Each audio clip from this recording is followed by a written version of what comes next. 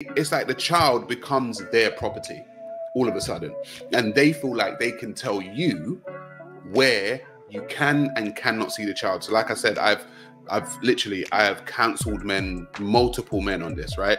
And the stories that I've heard things like men saying that a mother will say, you can see your child, but you have to text me every hour where you are.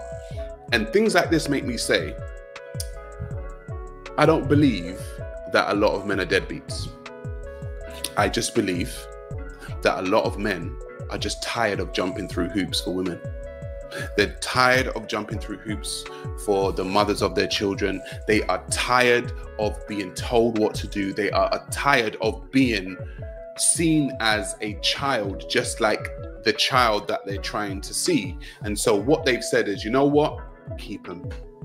Keep the children. I'm not doing this. You're not messing around with me like this.